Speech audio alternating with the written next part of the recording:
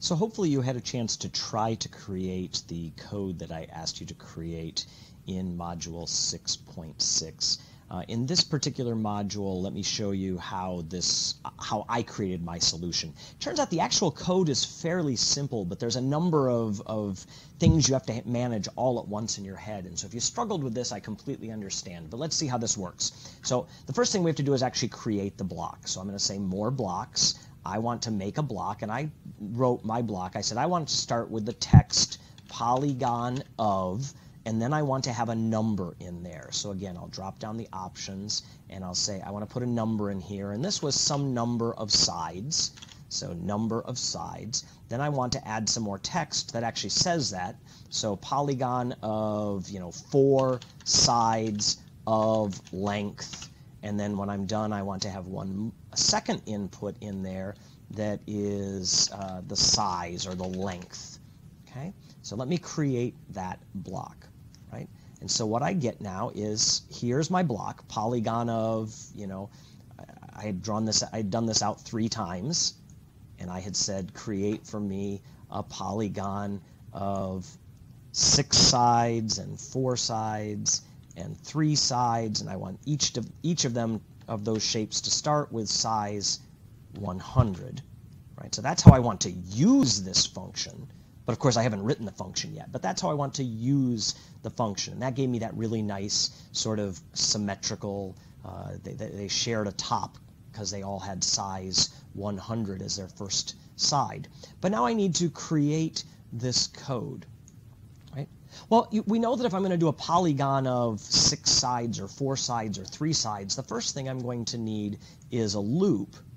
And that loop has to create that number of sides. So I need this value here, this number that was put in, as my repeat. So repeat 6 times, repeat 4 times, repeat 3 times, whatever it's going to be. I want to repeat some number of times. And each time then I want to move forward, right? And I want to move forward not 10 steps, but whatever they gave me here. So they told me how far to move forward. In my code up top, I said move 100, but you'll remember in the video for module 6.6, I moved 100 some, 150 one time, and 200. It doesn't matter. It's whatever the user puts in here. We want to move forward that number of steps. And now finally we need to rotate some number of degrees. And again, you have to go back to what we did calculation-wise earlier in module 3 when we did this. We said that I know that when I complete my polygon, I need to make a total turn of 360 degrees, but that's going to be divided among the number of sides on my shape.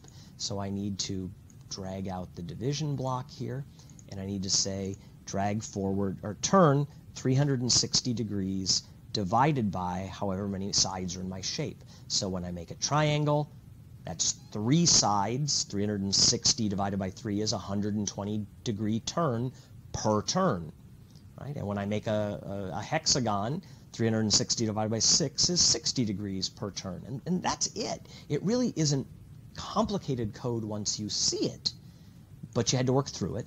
And again, look how nice this is. I can just say build me a polygon of 6 sides of length 100, and all the details are hidden in this function, in this block, that say, no matter what parameters I put in here, just do this. And this is much easier than having this code repeated 3 times up here. And so now I can run this code, and we get exactly what we just were looking at. A hexagon of side 100, a square of size 100, and a triangle of size 100. And if I want to change one of these, right, make this 200, not even remotely a problem.